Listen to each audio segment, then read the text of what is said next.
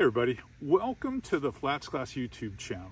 And today I've got, well, before we even get started, why don't you just reach over there, that little subscribe button, and push it for me. That's right. I promise you, I'm gonna make you better at fishing, but I gotta have your help too. All right, back to the problem at hand. Probably 3-4 weeks ago, I did a YouTube video that was fairly popular to teach most of you how to cast further, enhance your ability to make better casts. And because it did so well, I want you to go back and watch that. This video is going to be about casting, but it's going to be a little bit different. This video is going to make you more of a smart caster, an efficient caster, what I would call a badass caster, if you will, because there's certain aspects of being able to make the right cast that can separate you from all of your fishing buddies. It's a fact. All the guys that I know, their best cast is their longest cast, because you know why?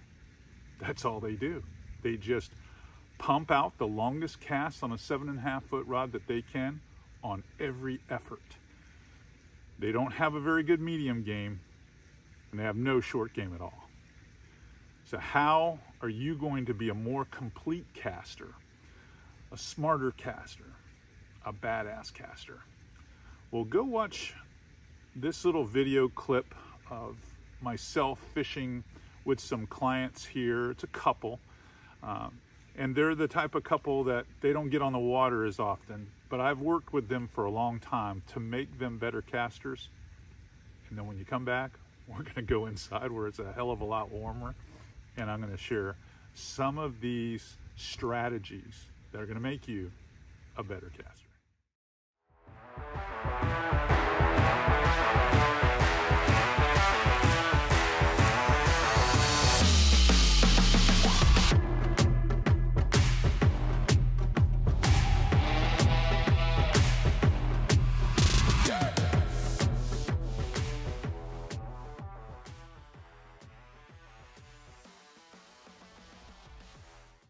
Oh yeah, it's blowing. It's a blowing today. A good Eldora day, the best.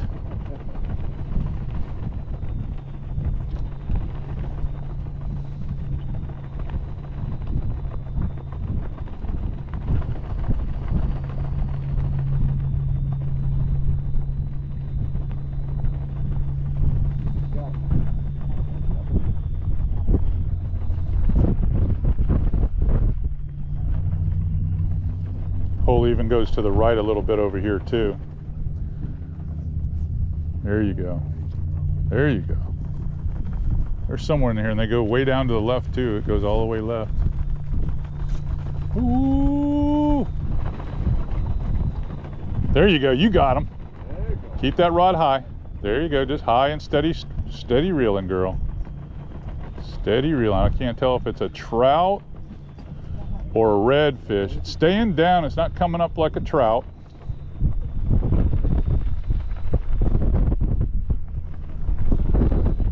Staying down like a red. Looking more redfish all the time.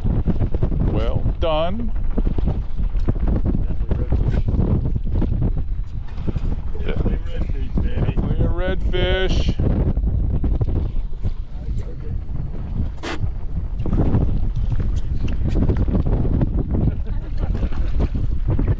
That's the smart move there, Carol. We won't put you in the water. All right. Give him a little line. Just open your bail. There you go.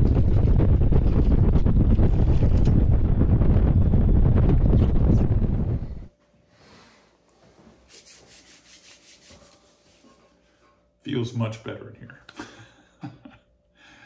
I didn't turn the heater on in here, but compared to being outside, it is much warmer. Now, in the clip there with Mike and Carol Shipley, you'll notice that I didn't have them making super long casts.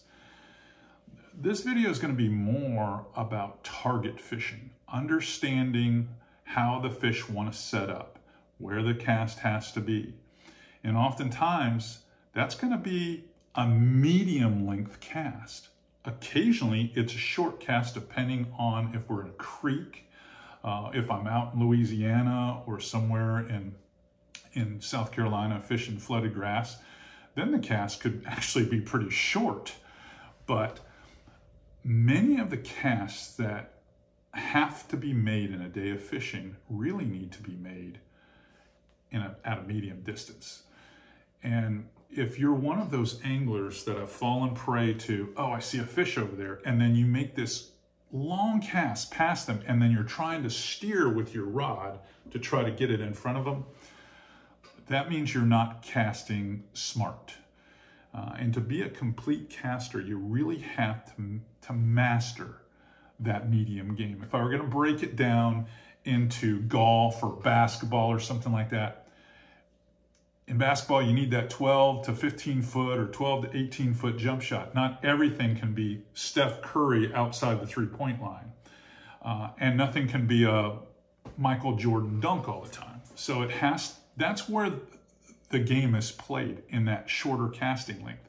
Or if you're a golfer, you can relate it to, you're not going to have a whole bunch of tapping putts, and you're not going to, hopefully, have too many long putts where you're laying it up. But you got to get good at that 8 to 10 foot putt. So what I'm saying is, you're going to have to learn to smart cast, where you pick a landing zone beyond the fish, depending upon the day, and I'm going to explain that you can bring that lure when it's moving in a natural rhythm by the cone of awareness or the strike zone for that particular fish to catch them. Now, that most often is going to be by picking a spot and not looking to where the fish are set up. So when I was polling Mike and Carol in this particular spot, there was a nice long sand hole that led into that gap between the two islands. But on the other side was a gradual grassy grade that kind of went up into super shallow water. Well, I didn't want them to cast too far, or they'd be fouled in the shallow grass before they could get the reel, in motion and get that bait swimming. So I needed them to be able to throw it in that 6 or 8 feet where the lure could land, have time to pendulum down, and then time to swim back into the hole where they could catch the fish.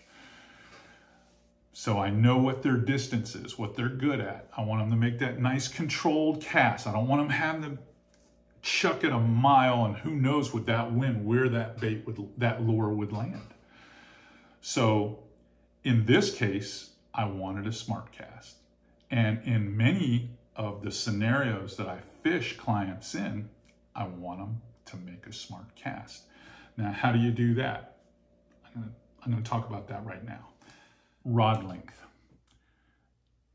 I'm not saying that a 7.5 foot rod is not a good rod length to have if you're an inshore angler. It's a great rod length to have. In fact, when I take, let's just say 6 rods on the Eldora or 8 rods on my Hells Bay Professional, 2 of those rods are always 7.5 foot rods in case we have to power fish and make long blind casts where the accuracy is not going to matter as much. It's not going to be that big a deal. But most of the time, I will tell you that I have clients, and I myself probably move to a 7 foot rod. And you're like, oh, 7 foot rod, I'm not going to be able to cast very far. Well, you'd be surprised, one, if you watch the first video that I told you to watch in the intro to this video, you would understand why a 7 foot rod could cast nearly as far as a 7.5 foot rod by doing certain things in your choices with lures and line weights. But mostly because a 7 foot rod allows for less error with accuracy. So a 7-foot rod gives me a combination of distance casting and pinpoint accuracy. That's why we err on that rod length most of the time. We employ it. So rod length is important to me in smart casting. 2, I like to have a crisper rod action when I have to make an accurate cast.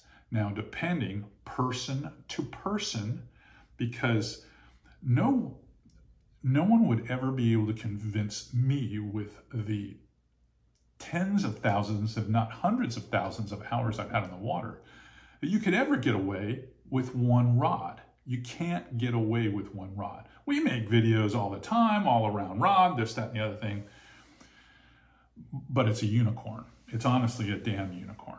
You can't believe that, because based off the technique and the species you're targeting and the lure itself and just the ambient conditions change that all the time. So the second consideration for me is picking a fairly forgiving rod weight, which is typically a medium, not a medium heavy all the time unless circumstances make it so. And then picking the taper or the tip action that I really want, which in most cases won't be moderate and it won't be extra fast. It'll just be fast. But those, I'm going to say, specs that are from brand to brand vary so much, it's hard to make a good decision. So you're going to have to experiment a little bit. I'll give you the benevolence of my experience. I'm a Shimano guy. I'm paid by Shimano. I don't hide that. So I'm going to talk about a Shimano rod. Then you can draw whatever conclusion you want to your favorite brand, whether that be TFO or, Quantum or Daiwa or whatever. But I'm going to talk about Shimano. Now for me, when I'm in the Terramar series, there's a couple of different quality steps in that series that I can choose from to get the results that I want. Get that crisper, sharper action so I can make that quick and it goes where I want it to go. In most cases, that's the Terramar PX or XX. That's what I use. That's just what I use. You can push that into any one of those other rod brands and figure it out. So rod length, I like 7 foot. I like better quality, more crisper actions. Now in the video, you'll notice that my clients were using I believe they had the Talavera inshore rod. Is what they were using. And I may even had Carol in a few instances pick up one of the GLF rods just because it was a little bit more parabolic, and you can tell the difference in the cast from Mike and the cast from Carol because one's much sharper than the other. Rod length, crisper rod action. That's what I like the most. But in the weights that I just described, the compact swing, and I talked about that in the very first video. Feather your cast. You'll notice when you were watching earlier that clip that when Mike would make a cast, he'd either feather it with his index finger or he'd feather it to slow it down and drop it in the right spot. The ability to feather line is huge because that's why I'm a bait caster guy. I swing, thumb it right to the spot and drop it perfectly. That's why you use a bait caster. With a spinning reel, a little trickier, just a little trickier. You've got to be able to index finger it down, or you've got to feather it down with your first 2 fingers, cut the spool, drop it, and get right to the reel. Either way, they're very effective. So that's the other consideration. Then you've also got to consider in the smart casting this. For me, I'm trying to figure out sun position. I'm trying to figure out which way the water is flowing and how will the wind affect the cast above the water. So something I utilize a lot in my classes, in my seminars, which I actually have one coming up, by the way, on February 4th here in Crystal River with one of the, what I would call better known captains, Captain Socrates, big snook guru. But he's very versed at other types of fishing. So if you're in West Central Florida, Orlando, Ocala, Gainesville, Tampa Bay, want to come up and listen to an incredible fishing school, February 4th. If you want to sign up for that, either call Sodium Fishing Gear in Crystal River or go to my website, CaptainCaRichardson.com, and register right there. It's a paid class and we're only having 50 students, but I guarantee you'll learn more in that 4 hours with a sock and myself, because I make sure I get the right information out of my guests, that you'll walk away with $50 worth, plus we'll have a swag bag and some other things. So what I was saying in my classes, I use a lot of whiteboard stuff here. And if I am not Picasso, okay, so laugh, all right, you done?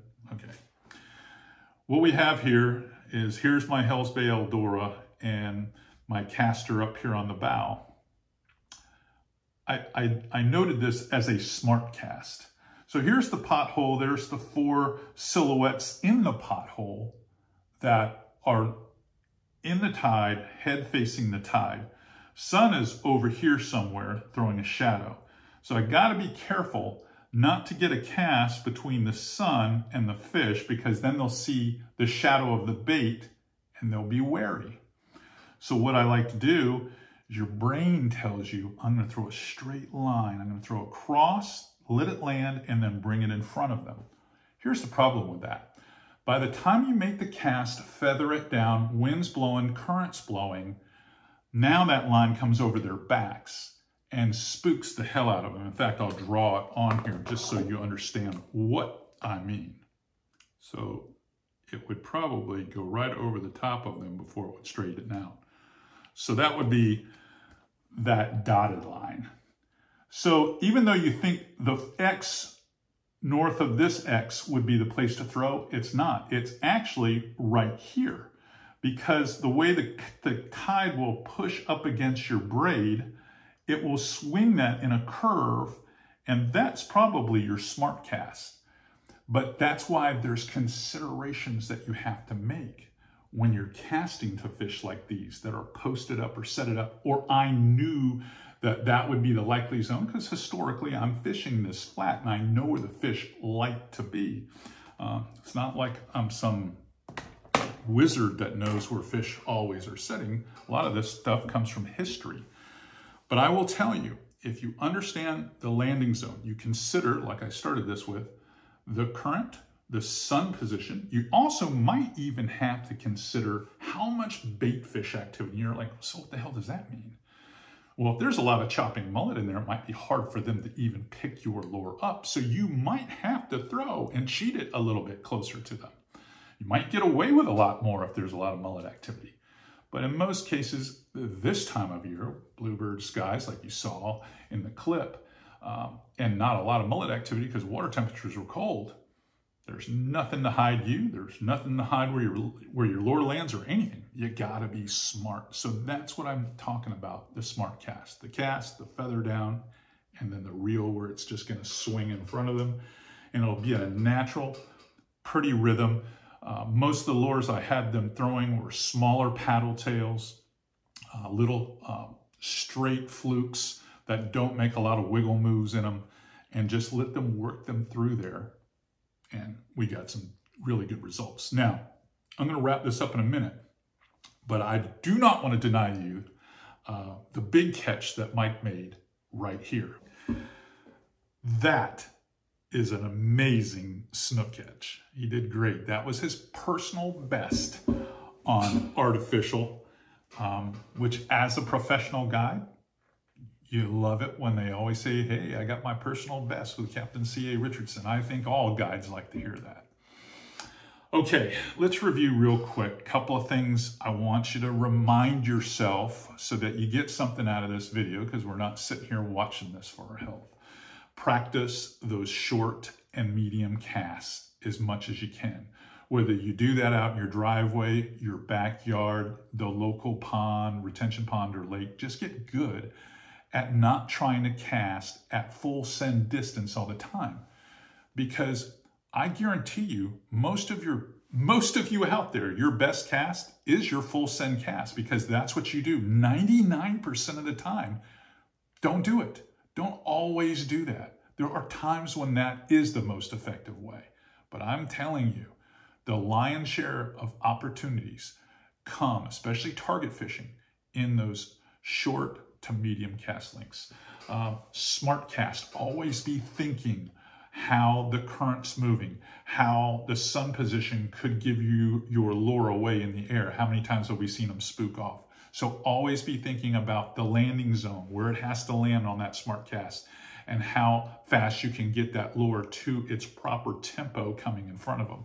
Remember, I've done several videos on what the 3 most important things are to success catching fish. And that's tempo, size of lure, and color third. If you haven't seen that video, you need to watch that one too.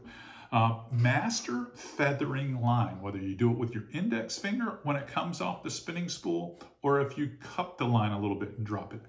Practice that so that it becomes where it's not clumsy and you just stop it abruptly, because it'll also allow those lures to land more softly. Also, remember when I said crisper equipment? Better equipment in those short to medium casts, it matters. It really does matter a lot because you need that very compact, short, direct cast to catch fish.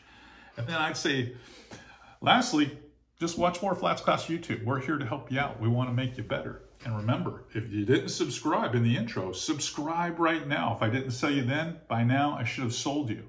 And give us the thumbs up, tell all your fishing buddies. We can make this channel a lot better if more of you are tuned in. All right, I'm off to do one more video today. And then I think I'm gonna get ready for my trip tomorrow, which is gonna be pretty frigid. They say it's gonna be 33 in the morning. So I'll probably get a 9, 10 o'clock start. See you guys.